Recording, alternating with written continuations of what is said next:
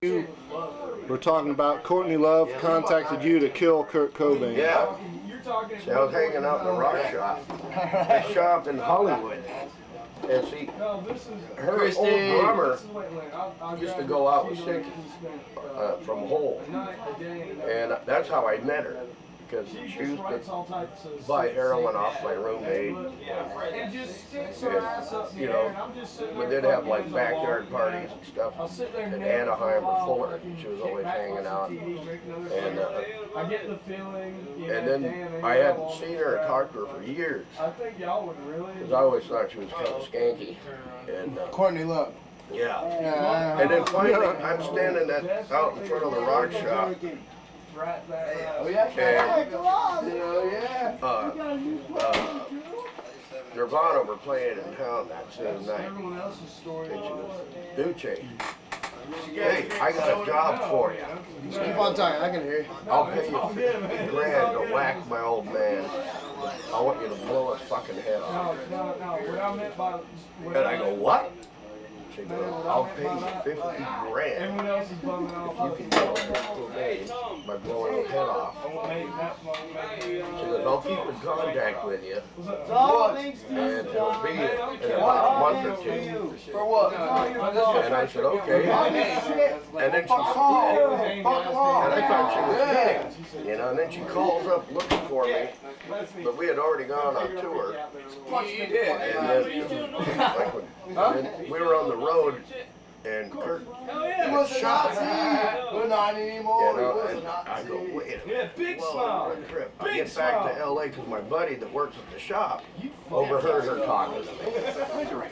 And I get back and I had that offered me to kill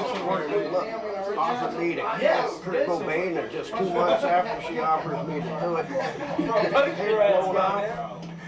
and I go, I bet you she got one of her toy boys to do it. And her dad calls me up and says, yeah, she tried to have me killed. And she put AIDS-infested blood on my toothpaste, or in my toothpaste, or something like that.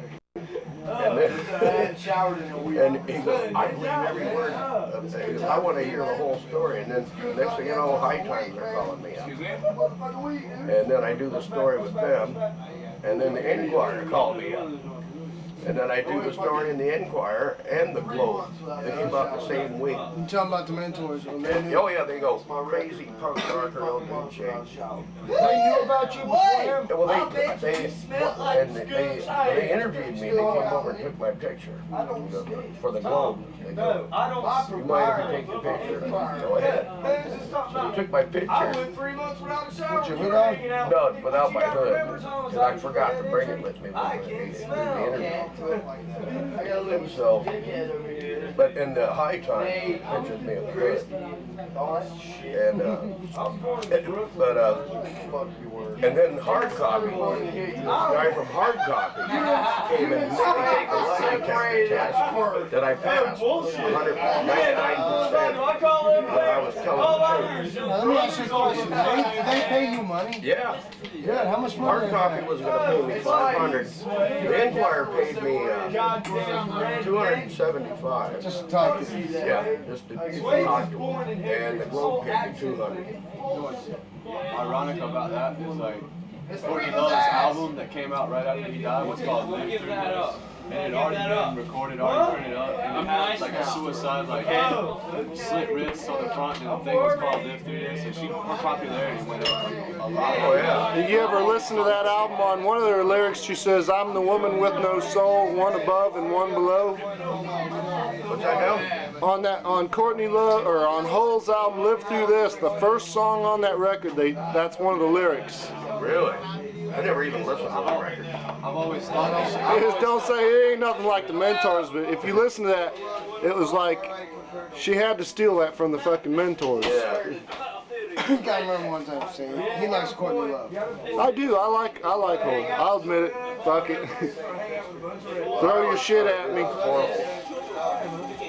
I've stayed up live, you know, out in LA because old girlfriend played in the band, and I thought this was the worst shit I've ever heard. So Sicky used to go out with the girl. Used to, what the hell was her name from Tokyo? That's her name, but she had another name. Something.